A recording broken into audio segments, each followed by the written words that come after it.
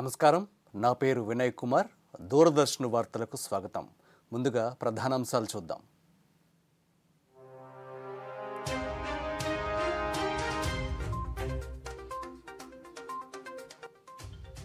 భారత ప్రతిష్టాత్మక గగన్యాన్ సాకారం దిశగా తొలి అడుగు.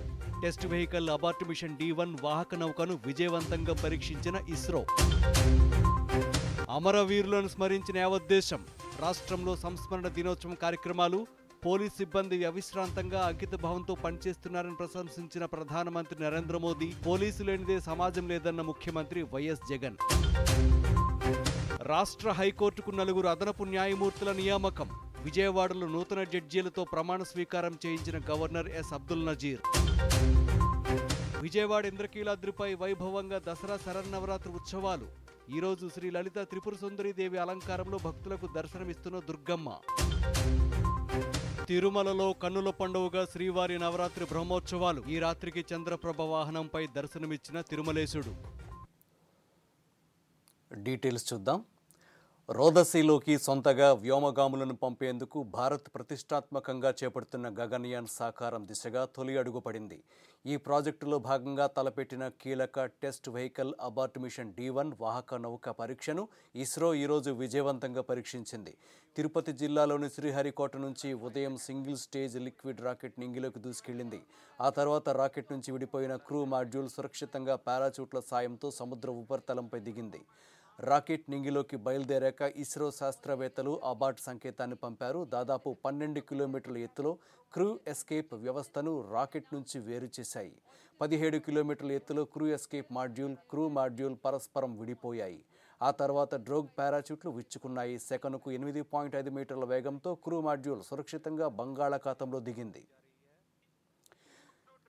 తొలుత TELUGU ప్రయోగాన్ని ఉదయం 8 గంటలకు చేపట్టేందుకు ఇస్రో ప్రయత్నించింది. అయితే సాంకేతిక లోపం తలెత్తడంతో చివరి నిమిషంలో ప్రయోగాన్ని నిలిపివేశారు. అనంతరం ఆ లోపాన్ని గుర్తించి సరిచేశారు. ఈ క్రమంలోనే మరలా ఉదయం 10 గంటలకు ప్రయత్నించి ఈ సన్నాహక పరీక్షను ఇస్రో విజయవంతంగా నిర్వహించింది. TELUGU పరీక్షను విజయవంతంగా నిర్వహించడంతో ఇస్రో చైర్మన్ ఎస్ సోమనాథ్ శాస్త్రవేత్తలను అభినందించారు. TELUGU మిషన్ను విజయవంతంగా పరీక్షించామని తెలిపారు. వ్యోమగాముల భద్రతకు సంబంధించిన వ్యవస్థ సమర్థతను దీని ద్వారా విశ్లేషించగలిగామని చెప్పారు. తొలుత సాంకేతిక లోపం రాగానే వెంటనే గుర్తించామని, దాన్ని సరిచేసి మళ్లీ ప్రయోగించామని సోమనాథ్ వెల్లడించారు.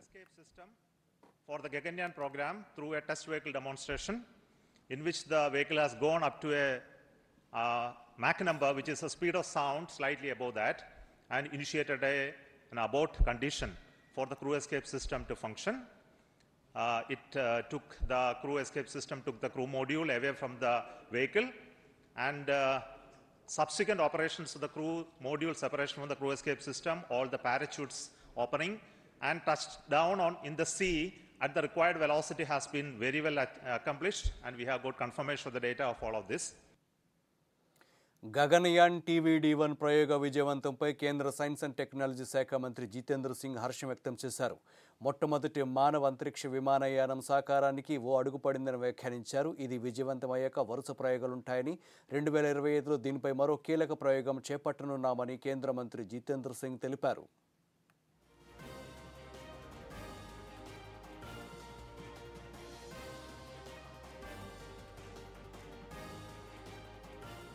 आज हमने पहला कदम उठाया है.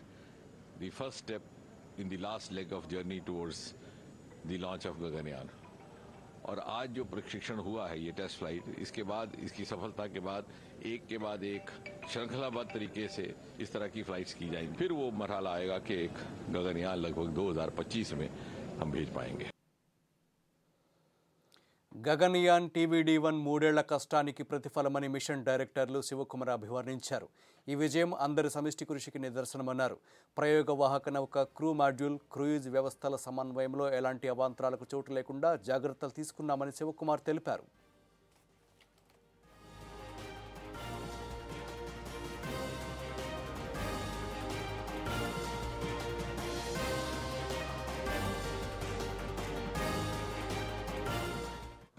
It's a bouquet of 3 experiments put together, and we have now seen the fragrance and the characteristics of all 3 systems with what we wanted to test through this experiment or this mission. The test vehicle the crew escape system, the crew module, everything. I think we have perfectly demonstrated in the very first attempt, but for the initial hitch, but that's nothing a problem at all. All the systems performed well. I thank you for all the support provided by the entire team of ISRO across all centers of VSSC, LPSC, IPRC, IASU, SDSC, HSFC, etc. Thank you all, sir. It was a penance for us for the last 3-4 years, and then we have reached the D-Day today. విద్యార్థులు ఉన్నతంగా ఆలోచించి ప్రపంచం మెచ్చే ఆవిష్కరణలకు ప్రాణం పోయాలని ప్రధానమంత్రి నరేంద్ర మోదీ పిలుపునిచ్చారు. మధ్యప్రదేశ్ రాష్ట్రం గ్వాలియర్లోని సింధియా స్కూల్ 125వ వ్యవస్థాపక దినోత్సవ వేడుకల్లో ఆయన ముఖ్య అతిథిగా పాల్గొన్నారు. పాఠశాల ఆవరణలో ఏర్పాటు చేసిన ఎగ్జిబిషన్లో విద్యార్థుల ఆవిష్కరణలను పరిశీలించారు. అలాగే పలు రంగాల్లో ప్రతిభ కనపరిచిన విద్యార్థులకు అవార్డులు అందజేశారు. ఈ సందర్భంగా ప్రధాని మోదీ మాట్లాడుతూ భారతీయ విద్యా విధానానికి గొప్ప చరిత్ర ఉందన్నారు. నైతిక విలువలను విద్యార్థులు వంట పట్టించుకోవాలని ఉద్బోధించారు. యావత్ ప్రపంచం మన వైపు ఇప్పుడిప్పుడు చూస్తోందని, ఇదే ఒరవడి ముందు ముందు కొనసాగేలా విద్యార్థులు వినూత్న ఆలోచనలకు పట్టం కట్టాలని మోదీ హితవు పలికారు. आज आजाद हिंद सरकार का स्थापना दिवस भी है। मैं सभी देशवासियों को इसकी भी बधाई देता हूं। मैं आप सभी का आभार व्यक्त करता हूं कि आपने मुझे यहां इस गौरवमयी इतिहास से जुड़ने का अवसर दी। इतिहास सिंधिया स्कूल का भी है और इस ऐतिहासिक ग्वालियर शहर का भी है। ऋषि ग्वालिपा, संगीत सम्राट तानसेन, श्रीमंत महादजी सिंधिया जी, राजमाता विजया राजे जी, अटल बिहारी वाजपेयी जी और उस्ताद अमजद अली खां तक ग्वालियर की ये धरती पीढ़ियों को प्रेरित करने वालों का निर्माण करती रही। పోలీస్ అమరవీరుల సంస్మరణ దినోత్సవాన్ని పురస్కరించుకుని అమరులైన పోలీస్ సిబ్బందికి నివాళులర్పిస్తున్నట్లు ప్రధానమంత్రి నరేంద్ర మోదీ పేర్కొన్నారు. ఈ మేరకు సామాజిక మాధ్యమం ఎక్స్ వేదికగా నివాళులర్పించారు. పోలీస్ సిబ్బంది అవిశ్రాంతంగా అంకిత భావంతో చేస్తున్న కృషిని ప్రశంసిస్తున్నట్లు చెప్పారు. వారి సహకారం పౌరులకు ఎదురయ్యే సవాళ్లను పరిష్కరించి మార్గనిర్దేశం చేయడం, భద్రతను పరిరక్షించడం, సేవ పట్ల వారికి ఉన్న అచంచలమైన నిబద్ధతతో వీరత్వం నిజమైన స్ఫూర్తిని ప్రతిబింబిస్తుందని ప్రధాని పేర్కొన్నారు. వారి త్యాగాలకు హృదయపూర్వక నివాళి అని పేర్కొన్నారు. పోలీస్ అమరవీరుల సంస్మరణ దినోత్సవాన్ని పురస్కరించుకుని కొత్త ఢిల్లీలో జరిగిన కార్యక్రమంలో కేంద్ర హోంమంత్రి అమిత్ షా జాతీయ పోలీస్ స్మారకం వద్ద అమరవీరులకు ఘనంగా నివాళులర్పించారు. ఈ సందర్భంగా అమిత్ షా మాట్లాడుతూ ధైర్య సాహసాలు ఉన్న పోలీస్ సిబ్బంది వల్లే గత దశాబ్ద కాలంలో ఉగ్రవాదం, నక్సలిజం, ఉగ్రదాడులు 65% తగ్గుముఖం పట్టాయని చెప్పారు. ఉగ్రవాదంపై జీరో టాలరెన్స్ విధానాన్ని కొనసాగించేందుకు ప్రభుత్వం కఠిన చట్టాలను రూపొందించడమే కాకుండా పోలీసులను ఆధునీకరించిందన్నారు. అప్రమత్తమైన పోలీస్ సిబ్బంది లేకుండా ఏ దేశ సరిహద్దు భద్రత, అంతర్గత భద్రత సాధ్యం కాదని పేర్కొన్నారు. గత ఏడాది 188 మంది పోలీసులు అమరులయ్యారని, ఇప్పటి వరకు 36,250 మంది పోలీసులు దేశం కోసం ప్రాణం త్యాగం చేశారన్నారు. और वीरता, शौर्य और बलिदान के साथ देश को सुरक्षित करना, चाहे आतंकवादियों से टक्कर लेनी हो, चाहे अपराध की रोकथाम करनी हो, चाहे विशाल भीड़ के सामने कानून और व्यवस्था की परिस्थिति को बनाए रखना हो, हमारे देश के पुलिस के जवानों ने हर मौके पर अपने आप को साबित किया है. విజయవాడ ఇందిరాగాంధీ మున్సిపల్ స్టేడియంలో ఈరోజు నిర్వహించిన పోలీస్ అమరవీరుల సంస్మరణ దినోత్సవ కార్యక్రమంలో ముఖ్యమంత్రి వైఎస్ జగన్మోహన్ రెడ్డి పాల్గొన్నారు. పోలీసుల నుంచి గౌరవ వందనం స్వీకరించి అమరవీరులకు శ్రద్ధాంజలి ఘటించారు. ఈ కార్యక్రమంలో రాష్ట్ర హోంమంత్రి తానేటి వనిత, రాష్ట్ర డీజీపీ కేవీ రాజేంద్రనాథ్ రెడ్డి తదితరులు పాల్గొన్నారు. ఈ సందర్భంగా ముఖ్యమంత్రి మాట్లాడుతూ పోలీస్ కుటుంబాలకు రాష్ట్ర ప్రభుత్వం ఎల్లప్పుడూ అండగా ఉంటుందన్నారు. విధి నిర్వహణలో అమరులైన పోలీసులకు శ్రద్ధాంజలి ఘటిస్తున్నట్లు చెప్పారు. పోలీసు ఉద్యోగం ఓ సవాలని పేర్కొన్నారు.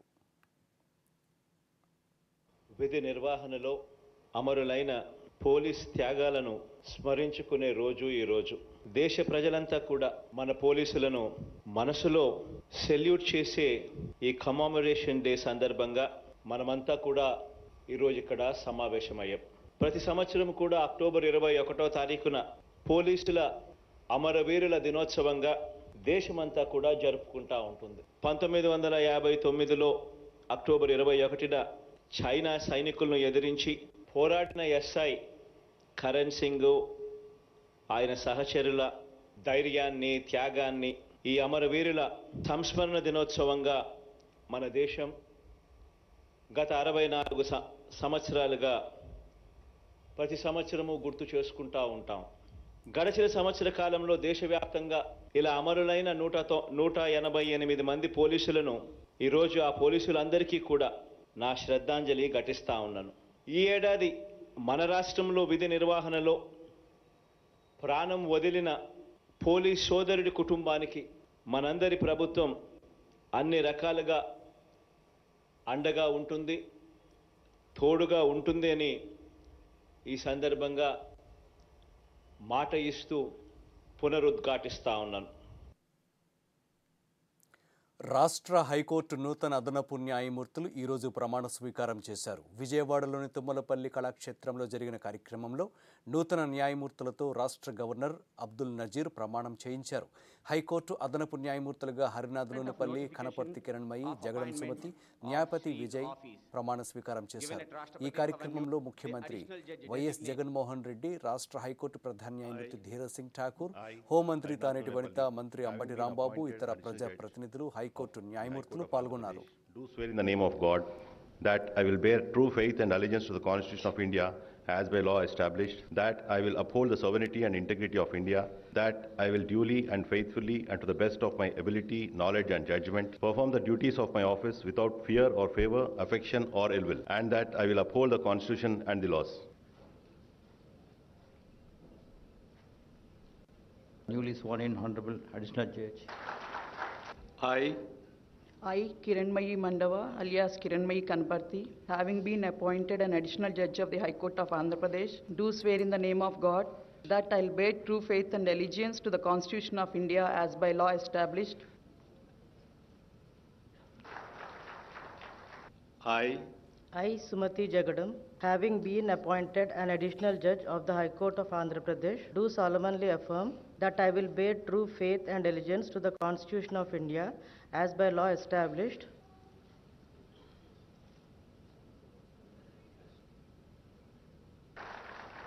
I, Nyapati Vijay, having been appointed an additional judge of the High Court of Andhra Pradesh, do swear in the name of God that I will bear true faith and allegiance to the Constitution of India as by law established.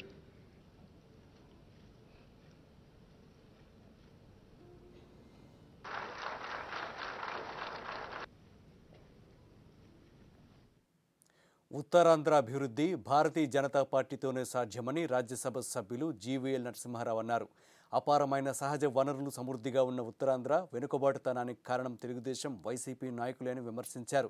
Srikakulam media సమావేశంలో ఆయన మాట్లాడుతూ రాష్ట్రంలో జరుగుతున్న ప్రతి అభివృద్ధి, సంక్షేమ కార్యక్రమాల్లో కేంద్ర ప్రభుత్వ నిధులు ఉన్నాయన్నారు. 2030 ప్రత్యేక విజన్ పేరుతో విశాఖపట్నం అభివృద్ధి కోసం ఓ నివేదిక తయారు చేశామని, కేంద్రానికి త్వరలో పంపించనున్నామని జీవీఎల్ స్పష్టం చేశారు. వెనుకబాటుతనంపై వేల సంఖ్యలో ఇక్కడి నుంచి వలసకు మత్స్యకారులు వెళ్తున్నారన్నటువంటి విషయాన్ని వారి దృష్టికి తీసుకొచ్చి భవిష్యత్తులో స్థానికంగానే మత్స్యకారులకి వారి వృత్తి ఇక్కడే చేసుకునే విధంగా వెసులుబాటు కల్పించాల్సిన అవసరం ఉంది అన్న చర్చించిన సందర్భంలో కొన్ని విషయాలు చెప్పారు ఫిషరీస్ శాఖ మంత్రి.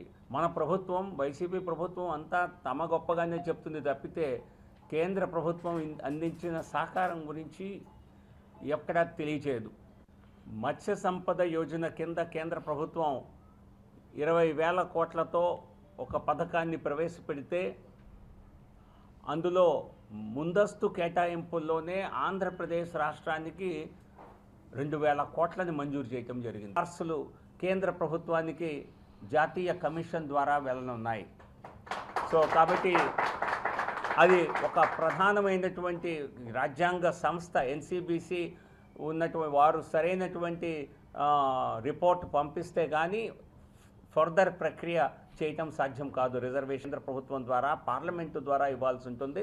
ఆ ప్రక్రియ మొదలవ్వాలంటే ముందు జాతీయ కమిషన్ ద్వారా సిఫార్సులు వెళ్ళాలి.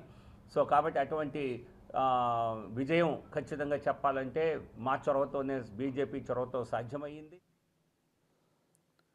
3 రోజుల పర్యటనలో భాగంగా కేంద్ర గ్రామీణాభివృద్ధి పంచాయతీరాజ్ శాఖ మంత్రి గిరిరాజ్ సింగ్ తిరుపతి చేరుకున్నారు. స్థానిక అంతర్జాతీయ విమానాశ్రయం నుంచి నేరుగా పద్మావతి అతిథి గృహానికి చేరుకున్న కేంద్ర మంత్రికి బీజేపీ నాయకులు పుష్పగుచ్చాలు అందించి ఘనస్వాగతం పలికారు. అనంతరం పద్మావతి అతిథి గృహంలో కేంద్ర ప్రభుత్వ పథకాలు రాష్ట్రంలో అమలవుతున్న తీరుపై తిరుపతి, చిత్తూరు జిల్లాల అధికారులతో మంత్రి గిరిరాజ్ సమీక్షించారు. కేంద్ర పంచాయతీరాజ్ శాఖ మంత్రులు శ్రీ గిరిరాజ్ సింగ్ గారు తిరుపతి పర్యటన నిమిత్తం స్థానిక పద్మావతి గెస్ట్ హౌస్కి విచ్చేశారు. మేము బీజేపీ విజయవాడ ఇంద్రకీలాద్రిపై శ్రీ దుర్గా మల్లేశ్వర స్వామివార్ల దేవస్థానంలో దసరా శరన్నవరాత్రి ఉత్సవాలు వైభవంగా కొనసాగుతున్నాయి. ఆశ్వయుజ శుద్ధ సప్తమైన ఈరోజు అమ్మవారు శ్రీ లలిత త్రిపుర సుందరీ దేవి అలంకారంలో భక్తులకు దర్శనమిస్తున్నారు. అమ్మవారి అలంకారంపై విజయవాడ దూరదర్శన్ కేంద్ర ప్రాంతీయ వార్తా విభాగాధిపతి డాక్టర్ జి కొండలరావు అందించిన మరిన్ని విశేషాలను ఇప్పుడు చూద్దాం. విజయవాడ ఇంద్రకీలాద్రిపై శ్రీ దుర్గా మల్లేశ్వర స్వామివార్ల దేవస్థానంలో దసరా శరన్నవరాత్రి ఉత్సవాలు వైభవంగా కొనసాగుతున్నాయి. ఆశ్వయుజ శుద్ధ సప్తమి అయిన ఈ రోజు అమ్మవారు శ్రీ లలితా త్రిపుర సుందరీదేవి అలంకారంలో భక్తులకు దర్శనమిస్తున్నారు. శ్రీచక్ర అధిష్టాన శక్తిగా, పంచాదశ అక్షరి మహామంత్రాది దేవతగా వేయించేసి ఆరాధించే భక్తులను, ఉపాసకులను అమ్మవారు అనుగ్రహిస్తోంది. లక్ష్మీదేవి, సరస్వతీదేవి ఇరువైపులా వింజామరలతో సేవిస్తూ ఉండగా చిరు మందహాసంతో వాత్సల్య రూపిణిగా చెరకుగడను చేతపట్టుకుని శివుని వక్షస్థలంపై కూర్చుని శ్రీ లలితా త్రిపుర సుందరీదేవిగా అమ్మవారు దర్శనమిస్తున్నారు. ఈ సమయంలో పరమేశ్వరుడు త్రిపురేశ్వరుడిగా, అమ్మవారు త్రిపుర సుందరీదేవిగా పూజలు అందుకుంటున్నారు. అమ్మవారిని దర్శించుకునేందుకు ఉదయం నుంచే భక్తులు బారులు తీరారు. ఆలయానికి తరలి వస్తున్న భక్తులకు అధికారులు అన్ని ఏర్పాట్లను చేశారు. దసరా మహోత్సవాల వేళ విజయవాడలోని ఇంద్రకీలాద్రి ఆధ్యాత్మిక శోభను సంతరించుకుంది. అడుగడుగునా దుర్గాదేవి నామస్మరణతో భక్తులు పులకించిపోతున్నారు. రాష్ట్రం నలుమూలలతో పాటు ఇతర రాష్ట్రాల నుంచి కూడా భక్తులు అమ్మవారిని దర్శించుకునేందుకు తరలివస్తున్నారు. ఇందుకోసం దేవస్థానం అధికారులు కట్టుదిట్టమైన ఏర్పాట్లు చేశారు. ప్రత్యేక క్యూ లైన్లలో త్రాగునీటి సౌకర్యంతో పాటు అత్యవసర వైద్య సదుపాయాలను అందుబాటులో ఉంచారు. గత ఏడాదితో పోలిస్తే ఈసారి ఏర్పాట్లు బాగున్నాయని, అమ్మవారి దర్శన భాగ్యంతో పులకించిపోయామని భక్తులు చెబుతున్నారు. వచ్చామండి శ్రీ దుర్గమ్మవారి ఉత్సవాలకి ఇడుములు ఇవ్వడానికి. ఇక్కడ ఏర్పాట్లన్నీ కూడా ప్రభుత్వం వారు అన్నీ సక్రంగా బాగానే చూశారండి. విశాఖపట్నం కేజీస్ నుంచి ఎంప్లాయీ నుంచి వచ్చానండి. ఇక్కడ దర్శనం కోసం వచ్చాను అమ్మవారిది. అంతా చాలా బాగా చేశారు, ఏర్పాట్లన్నీ బాగున్నాయి. మేము 1 అవర్లోనే దర్శనం అయిపోయి మళ్ళీ ఇంటికి వెళ్ళిపోతున్నాము. చాలా బాగుంది సార్, ఏర్పాట్లన్నీ దేవస్థానం వాళ్ళు చాలా బాగా చేశారు. ఈ ఏడు అమ్మవారి దర్శనం బాగా జరిగింది. దర్శనానికి అమ్మవారి దర్శనానికి వచ్చాం, 4ంటికి వచ్చాం, 5ంటికల్లా బయటకు వచ్చాం. క్యూ మొత్తం ప్రశాంతంగానే, అడవులు లేకుండా ప్రశాంతంగా జరిగింది. బాగానే. మేము గుంటూరు నుంచి వచ్చామండి. ఎప్పటి నుంచో దసరా దుర్గాష్టమి రోజు అమ్మవారిని దర్శనం చేసుకుందాం అనుకున్నాం. చాలా బాగా దర్శనం అయిందండి. మాకు చాలా ఆనందంగా ఉంది. ఎప్పటి నుంచో చూడాలనుకుంటున్నాం, ఇప్పుడు దర్శనం అయిందండి. మా గుంటూరు వచ్చాం మేము, మా అక్క వాళ్ళ ఇంటికి. అనుకోకుండా వచ్చాం, దర్శనం బాగా అయింది, చాలా హ్యాపీగా ఉన్నామండి. అయితే రాజమండ్రి నుంచి రావడం జరిగినది. ఈరోజు మేము విజయవాడ కొండ మీదకి దర్శనం చేసుకోవడానికి వచ్చాము. మేము ప్రతి సంవత్సరం ఇలాగే దర్శనం చేసుకోవడానికి వస్తాము. ఈరోజు అమ్మ దర్శనం చాలా బాగా అయింది. అలాగే ఇక్కడ ఎక్కడ గొడవలు లేకుండా మనశ్శాంతిగా అమ్మని దర్శించుకోవడానికి ఇంకా ఎవరన్నా ఉంటే రావాల్సిందిగా మరీ కోరుచున్నాము. ఇక్కడ ప్రతి సంవత్సరం వస్తాము మాల వేసుకొని అమ్మవారి గుడికి. ప్రతి సంవత్సరం మీద ఈరోజు బాగా జరిగింది. గొడవలు లేకుండా బాగా అందంగా జరిగింది. అమ్మవారిని బాగా దర్శించుకున్నాం. ఇంకా ఎవరైనా ఉంటే అమ్మవారిని దర్శించుకోవాలని మనస్ఫూర్తిగా కోరుకుంటున్నాం. దసరా నవరాత్రుల వేళ విజయవాడ ఇంద్రకీలాద్రిలో మూలదైవం దుర్గాదేవి ఈరోజు శ్రీ లలిత త్రిపుర సుందరిగా భక్తులకు దర్శనమిచ్చారు. ఈ సందర్భంగా దేవస్థానం ఈవో కెఎస్ రవికుమార్ ఆధ్వర్యంలో కుంకుమ పూజ ఘనంగా జరిగింది. వేద మంత్రోచ్చరణ నడుమ జరిగిన కుంకుమార్చనలో భక్తులు పాల్గొని అమ్మవారి ఆశీస్సులు పొందారు.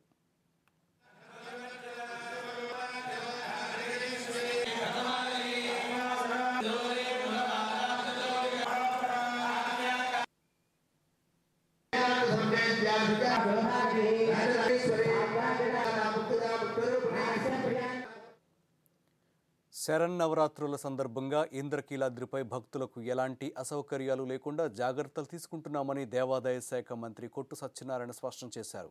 రాబోయే 3 రోజులు ఆలయ ప్రాంగణంలో కట్టుదిట్టమైన ఏర్పాట్లు చేశామన్నారు. ఆ దిశగా చర్యలు చేపట్టేలా సంబంధిత అధికారులను ఆదేశించామని మంత్రి కొట్టు తెలిపారు.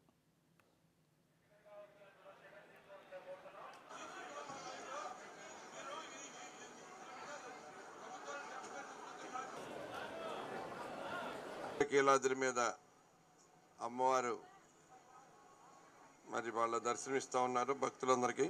ఈరోజు 7వ రోజుకి చేరుకున్నాం. నిన్న ఏదైతే మూలా నక్షత్రం సందర్భంగా పెద్ద ఎత్తున అంటే దగ్గర నిన్నటి రోజున 1,80,000 అఫీషియల్ గా అంటే వచ్చింది. దీనికి ఒక 10% అన్నది మనం ఈ స్కాన్ కూడా దొరకకుండా వెళ్ళే పరిస్థితిలో ఉంది. అంటే నిన్న 2 లక్షల మంది భక్తులు అమ్మవారిని దర్శించుకోవడం జరిగింది. ఏ రకమైన చిన్న సంఘటన కూడా లేకుండా అమ్మవారి దయతోటి కార్యక్రమాలన్నీ సజావుగా అవుతూ ఉన్నాయి. మరి మిగిలిన ఇంకా ఈరోజు రేపు ఎల్లుండ 3 రోజులు మరి అందరికీ కూడా ఇదే రీతిలో జరపాలని చిత్తశుద్ధితో కృషి చేస్తున్నాం. మన ఇంటి పండుగ. ఇంద్రకీలాద్రిని మాజీ మంత్రి పరిటాల సునీత ఈరోజు దర్శించి అమ్మవారి ఆశీస్సులు పొందారు.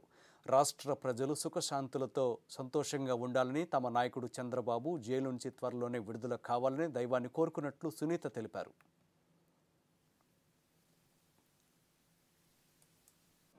దుర్గాదేవి లలిత త్రిపుర సుందరి దేవి అవతారంలో ఈరోజు దుర్గాదేవి కూడా ఉన్నారు. దర్శనానికి కూడా ఇక్కడ ఈరోజు వచ్చినాం. దర్శనం కూడా చాలా బాగా చేశారు. ఎక్కడ ఇబ్బంది లేకోకుండా ప్రజలు కూడా అన్ని రకాలుగా ఏర్పాటు కూడా చేశారు. ముఖ్యంగా స్వామిని కూడా మేము ఒకటే కోరాం, దుర్గాదేవిని. గౌరవ చంద్రబాబు నాయుడు గారు ఏ రోజు తప్పు చేయని నాయకుడిని ఈరోజు కక్షపూర్వకంగా లోపలికి పెట్టడం చాలా బాధాకరం. అందుకని మా నాయకుడు చంద్రబాబు నాయుడు గారు కూడా ఆరోగ్యాలుగా ఉండి ఆ దేవుడు ఆశీస్సులు కూడా చల్లగా, అమ్మవారి ఆశీస్సులు కూడా చల్లగా ఉండి దేవుని ఉండాలని దేవుని కూడా మేము ప్రార్థించినాం.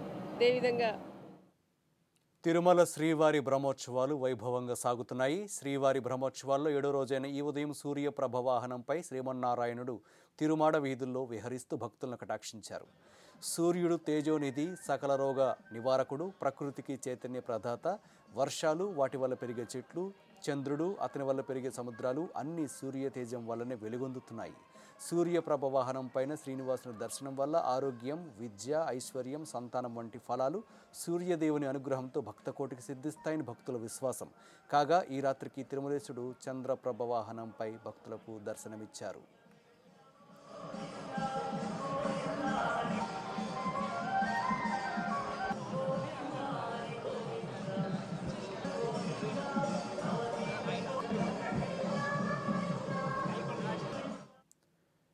భీమవరం గ్రామ దేవత శ్రీ శ్రీ మావుళ్ళమ్మ అమ్మవారి ఆలయంలో శరన్నవరాత్రి మహోత్సవాలు ఘనంగా జరుగుతున్నాయి.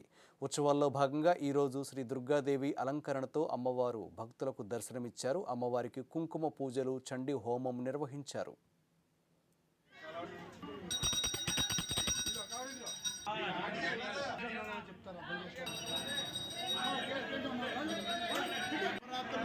ఈరోజు 7వ రోజులకు మనం ప్రవేశించడం జరిగింది. అలాగే ఈరోజు ఉదయం అమ్మవారికి ఆలయంతా ప్రాతకాలం శుద్ధి చేసుకుని అష్టోత్తర కుంకుమ చేసి బాలభోగ నివేదన చేసి మంగళారతి సేవ చేయడం జరిగింది. అలాగే ఈ ఏడాది జనవరి నెల నుంచి ప్రతి నెల ఉచిత బియ్యాన్ని కేంద్రం అందిస్తున్న సంగతి తెలిసిందే. ఈ నేపథ్యంలో ప్రొద్దుటూరు పరిధిలో మొత్తం 68,984 రైస్ కార్డులకు కేంద్ర ప్రభుత్వం నుంచి 10,489 క్వింటాళ్ల బియ్యం సరఫరా అవుతోంది. మొత్తం 143 రేషన్ షాపుల నుంచి ప్రతి నెల 1వ తేదీ నుంచి 17వ తేదీ వరకు బియ్యాన్ని ప్రజలకు అందిస్తున్నామని ప్రొద్దుటూరు తహసీల్దార్ నజీర్ అహ్మద్ తెలిపారు. కాగా ఈ రేషన్ బియ్యమే తమకు ఆసరాగా నిలుస్తుందని లబ్ధిదారులు చెబుతున్నారు. టోటల్ రైస్ కార్డ్స్ 68,924 కార్డ్స్ ఉంటాయి. అందులో అర్బన్ 39,737 కార్డు ఉన్నాయి.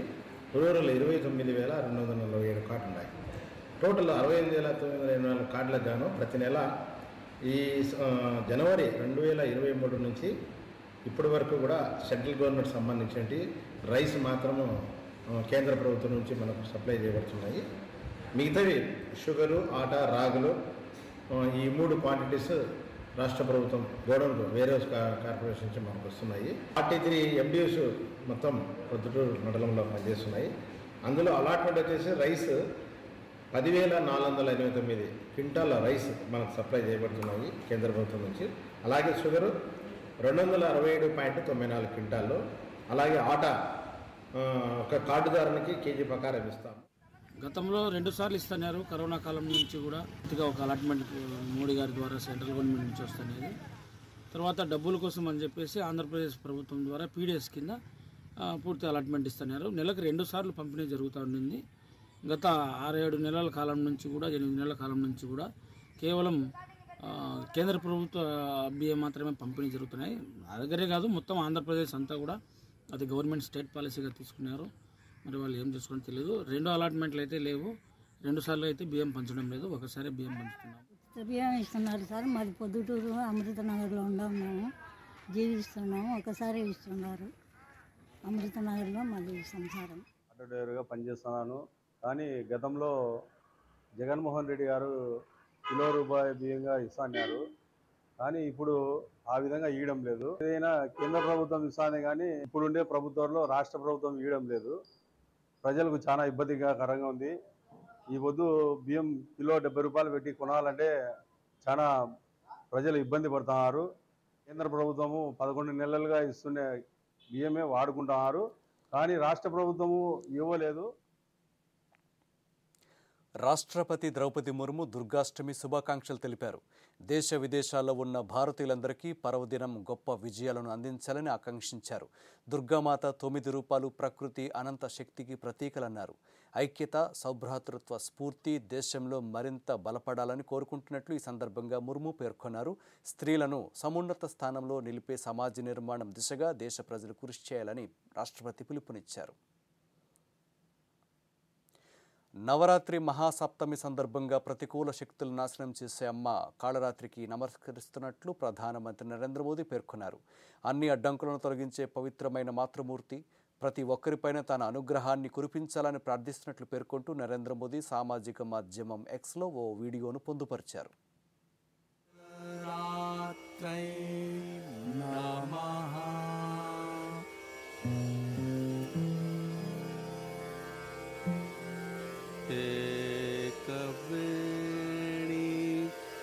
जपा कर्णपूरा नागनाखरा स्थिता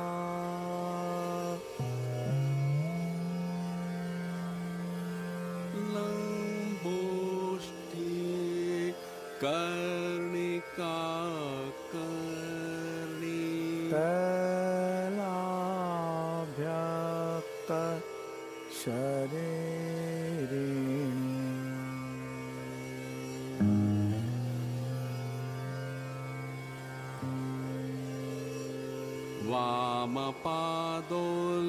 वामपादोल्लसल्लोह लता कंटकभूषणा